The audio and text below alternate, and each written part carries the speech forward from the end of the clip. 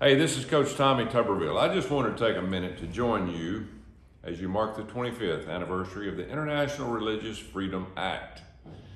I want to say thank you to USCIRF for all you do to protect the rights of the religious minorities around the world. IRFA was a bipartisan bill that recognized our first freedom, the freedom of religion. Yet from Cuba to Iran to North Korea, all over our world, there are attacks on religious freedoms. Worst of all, we've seen threats to religious freedoms here and at home.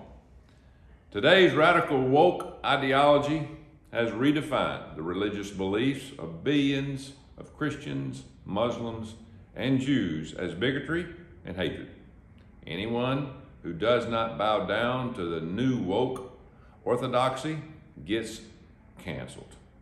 In Canada or the United Kingdom, which were built by people of faith, it is now illegal to read certain passages from the Bible in public. Christians in England have been arrested for praying silently in front of abortion clinics. This is absolutely appalling, ridiculous.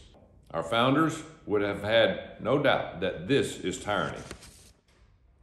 James Madison wrote that all men have a right to their property, and the most sacred property is their self-conscious. Yet in today's America, the woke left has tried to redefine freedom and freedom of religion as freedom of belief. But that's not what our Constitution says. The Constitution protects the free exercise of religion. It's not just the freedom to believe in your head, it's the freedom to live out your faith. Like you, I am deeply troubled by these trends at home and abroad.